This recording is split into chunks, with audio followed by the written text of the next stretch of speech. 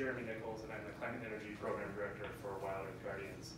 And I'm here today to share numerous concerns with this committee. First and foremost, we feel like this committee could be a legitimate committee. There are legitimate issues in terms of how our public lands and resources are managed and whether the American public is getting a fair return. But as this committee has been set up and as it is functioning, it is very clear that that public interest mandate is not being heeded, it's not being protected in the course of your actions. And we are very, very frustrated with that. And we implore you to think about the public interest first and foremost. It was brought up earlier at another comment.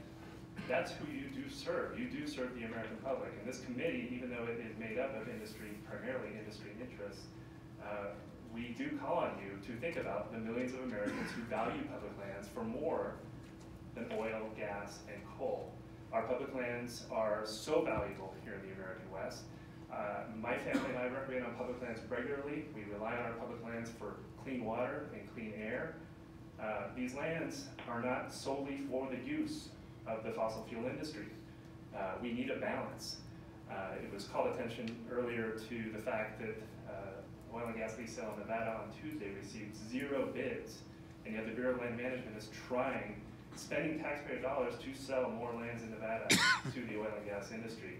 That just highlights how disconnected this administration is and this committee is with the true needs that we face in terms of public lands and resource management. We need a balance restored. We need a balance. We need attention paid to resources other than fossil fuels. The one disappointing thing that I want to share with everybody here is the lack of discussion around climate change and carbon costs. They are real. They are real. And as much as this committee and people here may deny that, those costs do impact our society. They're impacting the American West right now in terms of extreme fires, the heat here in the Denver metro area, which is unprecedented. We're breaking temperature records on a daily basis.